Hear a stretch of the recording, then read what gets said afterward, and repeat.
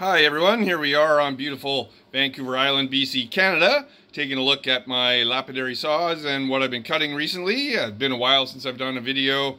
I had to clean the saws, do some maintenance, and I've just been busy.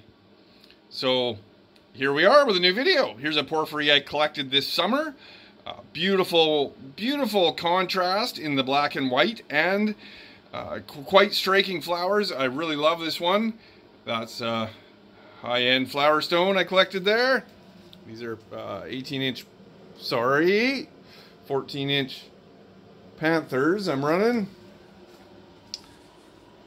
There's a beautiful Rhodonite I collected locally here on Vancouver Island. That saw is currently not working. I screwed it up. Here is another Rhodonite we got in there. Then in this saw, another porphyry.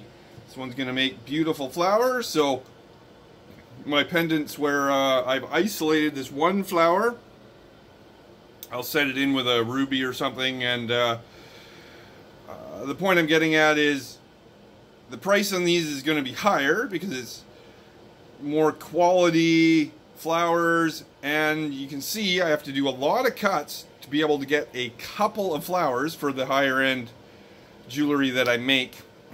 This is a 20-inch beautiful saw. Here's a piece I'll just show you because I collected that locally too. That's going to turn out beautiful. It's actually kind of a blue. What else do we got here? Another flower, a couple Flowerstones, porphyries, getting ready to go into the saw. There's a Dallasite, which is called hyaloclastite is what it actually is, another local stone. And there's a bin of pieces, a couple more rocks.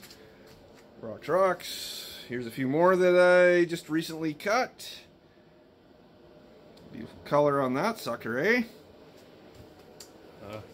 Collected not too far from my place. There's a bucket of Rhodonite. It's all black on the outside. So here's a piece of ancient Sequoia.